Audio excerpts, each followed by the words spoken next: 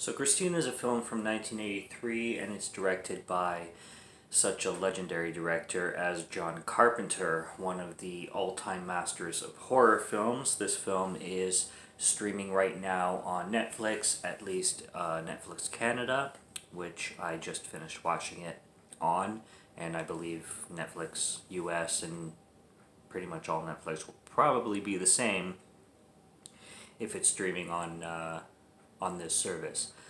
It's been streaming for about 2 months that I've noticed, so I believe it's there. If it's not, sue me.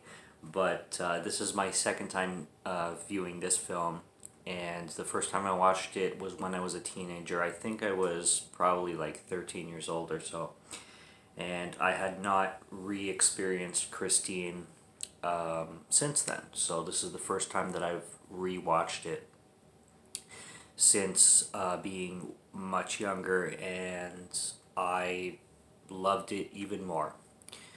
Like, way more. It's just a way different experience when you view something for a second time, years and years after the first time you viewed it. It's just, you acknowledge everything in such a different perspective, and it's a lot of fun. I love revisiting films like that. But basically, the story of Christine, it's a Stephen King film, so it was a book, and I did not read the book, so I have no,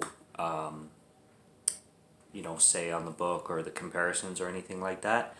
But I know that it was originally a book, obviously, by Stephen King, and then it was adapted by John Carpenter, who John Carpenter can do no wrong. Well, I can't say that because his modern shit is not that great, but he can do no wrong prior to, I don't know, 2005, 2000, I don't know. I mean, I even like his I like Ghosts of Mars, I like Escape from LA, I like those films. So, anyways, back to Christine. You get this possessed car story, but where this kid, he's a young guy, he's a nerdy guy.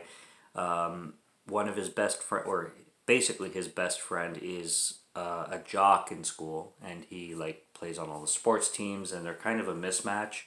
You wouldn't really see them hanging out together, but they're best friends. And Dennis, which is the jock, the sports player, is like really knows the main character's parents. The main character being a nerdy guy named Arnie Cunningham, which everybody calls him Cuntingham, the bullies and shit.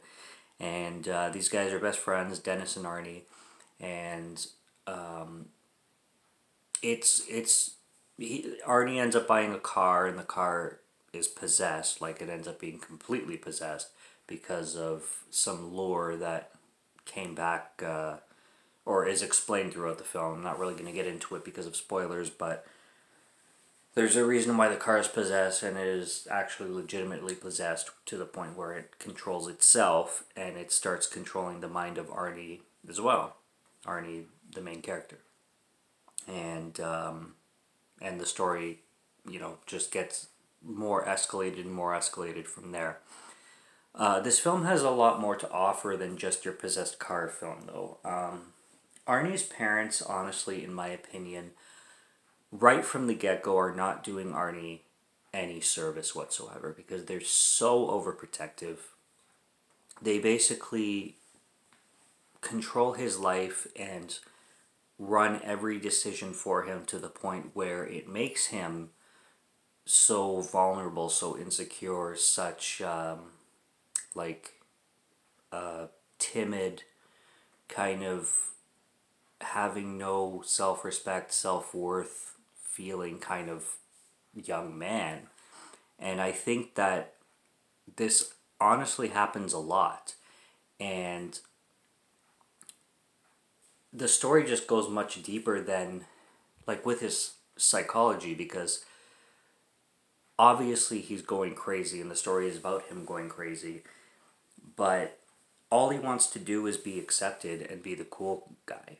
And once he discovers this car, which is basically his opportunity to be the cool guy, everybody starts pouncing on him and telling him that it's wrong, and he takes it to such a far extreme of fighting back and rebelling, to the point where the rebellion is not even rebellion anymore. It's just sick, twisted evil, basically.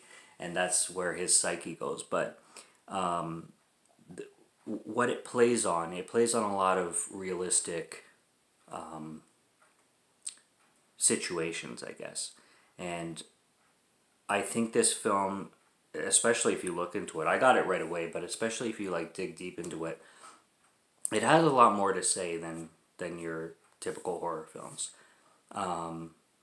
It has a lot more to say to it, and there's a lot beneath the surface that I don't know if everybody picks up on, or if it's like, I don't know, because like I said, I got it right away, and I could read what was between the lines right away. But like you see even the relationship between Dennis and Arnie. Dennis and Arnie.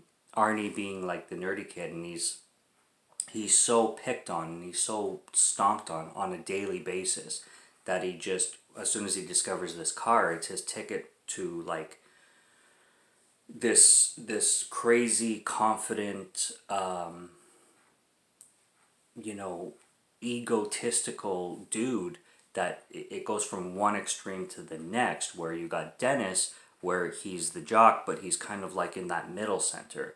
And I think, how I said, the parents of Arnie kind of haven't done him a service, because of the way they have been raising him. They've been raising him like a baby, basically. Like, you know, kind of suppressing him so much to the point where he experiences the real world and then just goes crazy and batshit bananas, with the help of, you know, the batshit bananas car. But I think the commentary with Stephen King's story is kind of touching on that, where you can suppress somebody so much until they explode, where you know, you have the good intentions of the parents doing that, but at the same time maybe giving your children a little bit of leeway with experiencing the world for themselves kind of gives them the taste of growing up by themselves and learning by themselves and experiencing things for themselves, so they don't hold such what's the word for it, like hostility or negative emotions over it, kind of thing.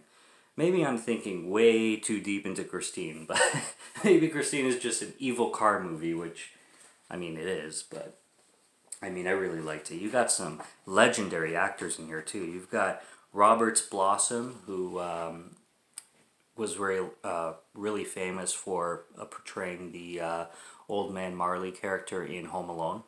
So I recognized him right away. He plays a totally different character in this film, though. And then you got one of my favorite actors that I've discovered kind of recently, and it was nice to see him in this film too. He kills it. Harry Dean Stanton. He plays the detective kind of cop guy who's investigating into Arnie and what happens with Arnie when he starts to, you know, cause some shit. But Harry Dean Stanton, Roberts Blossom, two legendary actors who are both deceased right now, rest in peace to both, and have shown up in so many films. I will mention before I go, the scene, there is a scene, and this is not going to be spoilers or anything, but there is a scene where a car is going, or Christine, I should say, I'm sorry, Christine, the car, is going into an alley, and the alley is just too narrow for Christine. So Christine is going in there because Christine is invincible, as everybody knows who's seen the film. And it's going in there and it's about to crush one of the bullies, who's just standing there about to be crushed by Christine going into the alley. The fucker could just jump on top of the car and like run over the car. I mean, the car it's a pretty like low end car. The guy could just go whoop and then just go because Christine is like edging into the alley, right? It's not like Christine is just right in there. It's like edging there. All the scrapes, like it's the walls are scraping the car. Buddy's just like ah ah ah ah. Like the guy could just be like and done and just walk over the car. But again, nitpicking as I always do. Anyways, I'm going to end that Netflix banter as it is. Classic film by John Carpenter. This is a buyable film. I'm going to start saying my Netflix banters films, whether they're buyable or not buyable. This is buyable. It's out on 4K already, and it's streaming on Netflix if you want to check it out. If you've never checked it out before, definitely check out Christine. It's a classic. As much as the car is a classic, the film is a classic, and it's definitely buyable. So I will be purchasing it as soon as I can on 4K with a slipcover because I love my slipcovers. And that's all I have to say about Christine. If you haven't seen Christine yet, go watch Christine. It's on Netflix. Netflix banter, baby. Cheers.